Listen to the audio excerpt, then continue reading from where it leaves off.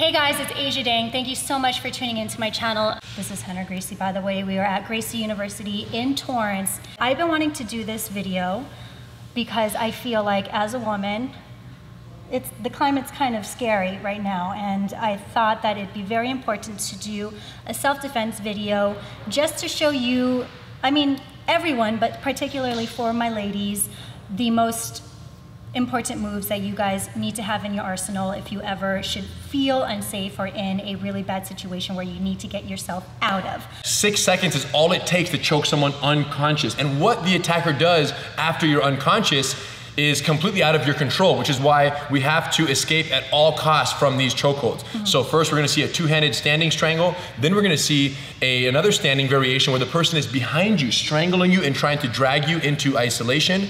Then we're gonna talk about what if they have you pinned against the wall and they're strangling you against the wall, and then we're gonna take it to the ground. Two most common ground fighting positions, the mount and the guard. Mount, he's on top of you with legs trapping your body, and guard, he's inside of your legs, often the final destination objective for a sexual predator. Shall we go? First one. First situation is a standing two-handed front choke, a very common attack situation. The question is, what would you do in this? How would you get my hands off your neck? Go, push them up. I would, yeah, try to push it out this way. Don't talk about it, be about it. I'm trying to be about it, it's not working. She's competing with me strength for strength. Yeah. I'm grabbing her neck inward and she's trying to rip my hands outward, and it becomes an arm strength competition, which against a larger opponent may not be effective. Another thing people are probably thinking is, why don't you just knee him in the boomers? If you strike him in the groin and you knock him out, congratulations, you're free. If you miss or your strike doesn't have the desired effect in terms of triggering a pain response, because people are on adrenaline, drugs, alcohol, they don't feel pain like other people. Yeah. So if you hit him and you're relying on pain and it doesn't have the desired outcome, you're still getting choked, and now you have 1 second left and you pass out. Right. Hold my neck tightly. Instead of hitting, tighter, come on, Asia. Oh, down. I use my entire body to target her two thumbs. Yeah. So again, as you hold, instead of trying to fight arm for arm, and you're strong too, look, I step back on my strong side and I bow down. And it just slips Your right thumbs out. cannot stop a whole body from going. And this is targeting your strength against their weakest point of their grip. Right. So first thing, tighten up your neck, strong neck, yes. And now you're gonna step back. As you do your step, you're gonna duck under, make sure your head doesn't touch my wrist. Go straight through. And she's out, nice! So the key on the tight neck is that I can't get in and penetrate in the arteries there you go. So once you you want that double chin. Yes, you want that triple chin, you guys. We call it alligator neck when we teach the children. Tighten it up, you guys, always tight neck. She's gonna bow straight forward, go ahead and come out perfect. And their thumbs cannot stop your body from going straight down. One of the most common mistakes on this one, hold my neck please, is you bow and your head hits the wrist. Yeah. You don't want your head to hit the wrist. Straight down and back up. So go underneath the wrist so that all your energy is targeting those two thumbs, not their arm or their wrist. Ready? I like it, yeah. Next topic, the person sneaks up. You can't set a boundary if you can't see the person. So they sneak up and they wrap you around the neck, and now they're trying to drag you into isolation. The question is, what would we naturally do to get those hands? Pull it off, pull it off. We're going, we're going. Bye everybody, bye everybody.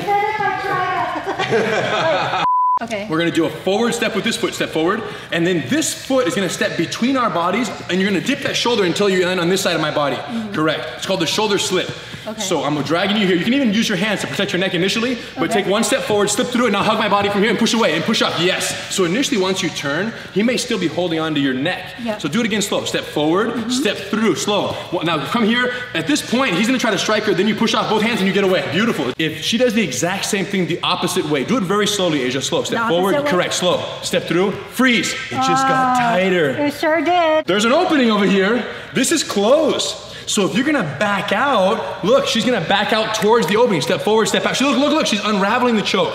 Obviously a little bit tighter, it's harder to do, but with practice, you really learn that once you slip your shoulder out, the choke is gone. So if they're left-handed, we'll yes, do the same you got thing. it. Good luck on this one. Good luck. Good luck. Nice shoulder slip, and then you're out. Beautiful. She got it. All right. All right, so next one, let's go to the wall over here. Okay. We're on the wall, people. Grab my throat here, and just keep your face away, because I don't want to actually elbow you. Yeah, so we're gonna hit it right here. So check it out. I'm gonna turn all in one. Palm strike, foot pivot, look at the foot. Boom. Most common mistake, they hit the other way. When you hit this way, you're fighting 4 fingers. When you hit this way, you're fighting just the thumb. Just like the first thing that we did. Where is the weakness? And the weakness is right there. And here's what's interesting. If you push, this move is so good that just by pivoting, the hand falls off the neck. So my pivot is as important, if not more important than the hit. So really think of that foot. Look at the foot. rotating on the ground as my shoulder pivots through everything. And then your hand's gonna slide right. At the same time, I'm gonna palm strike mainly because as I do, I want you to fall in right here, which sets me up for this wrap, boom. So right here, try that pivot, go. Yes, now wrap the neck. Tight, tight, tight, tight. Now lock your hand, squeeze, squeeze. Ah, here we go, big turn. Yes, and then come around. Ah, okay. Man, her guillotines are tight. Who taught you that? I don't know, maybe. That was nice. It's called the mount, okay, a very common fighting position, or you want to be as the top person, and if you're on the bottom, you never want to be here. But from a self-defense perspective, the reason why it's so problematic is this: make a fist. Yeah, I can't reach him at all. And even if she could reach me, she wouldn't have the power. Relax, make a fist. Even if you hit me, I'm gonna ride with it. Where if I hit you, your face bounces off the pavement. Yeah. So you have very limited power and very limited options from here in terms of striking. Yeah. Now, I already know some of our viewers at home are thinking, hit him in the where it counts. Boom, same thing. If you knock him out, great. Yeah. But if you don't, guess what we have now? An exchange of firepower that is to your disadvantage. This is actually really scary.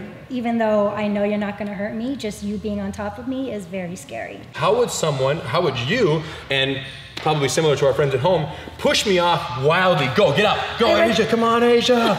We believe in you. Do you guys believe in her? Go, Asia. Don't let me go. Tight. Oh, okay. Step number 1, elbows in by your ribs. You don't want his knees to ride up under your armpits. Oh, okay. Step number 2, hand cross grip and hook my wrist with no thumb. Look at her grip, you guys. Because if she grabs with a thumb, hold tight, Asia, don't let go.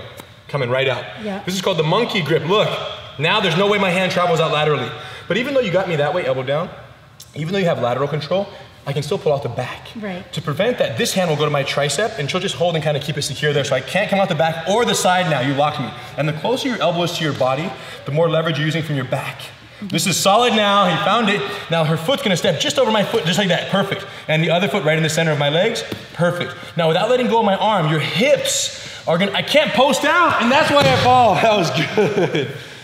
So the next situation is, instead of the attacker being mounted on your hips, right, where their knees are on either side, giving me the position of advantage from here, the attacker is inside your guard, where they're inside your legs here. Push me off, go Asia, get up, go, push him off. He's like following, strangling, holding. I can barely get my legs around. So the person's inside your legs, especially if they're strangling you, and again, different behavior, we have different options. But if they're inside the guard, check this out. Cross grip, blade, foot, turn, and go. Whoa! And now from here, her arm is 100%, look, breakable in my control. Heels tight, wrist control, and I thrust my hips up, boom, and I break her elbow backwards right here, as much or as little as we want. Beautiful technique. So step 1, person's here, you're gonna go cross grip and hook my forearm, beautiful. Step 2, blade across my neck. Step 3, foot on my pelvis right here. Yep, and you're gonna turn and bite this foot high the other way. You're gonna pivot this way and put this foot high on my armpit, way up there, and bite my back. Over my higher, higher, higher, higher. There! Now that it's high there, Asia, bring this leg over my head and around the world.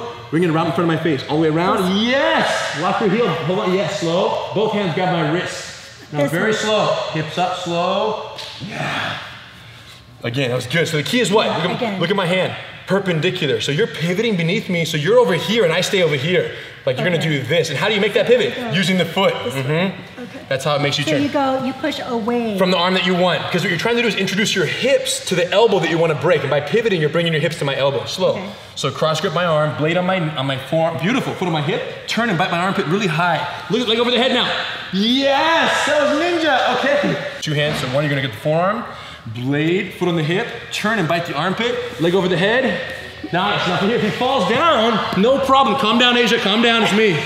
Calm your nerves. I forgot where I was for a second. Yeah. We hope that you were at least inspired to learn a little bit more.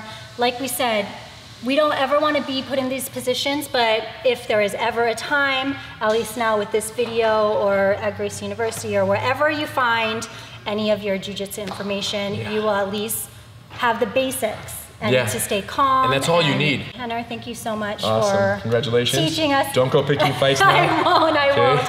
His information will be in the description box, so please do check it out. And if you have any comments or questions, leave us comments in the comment section.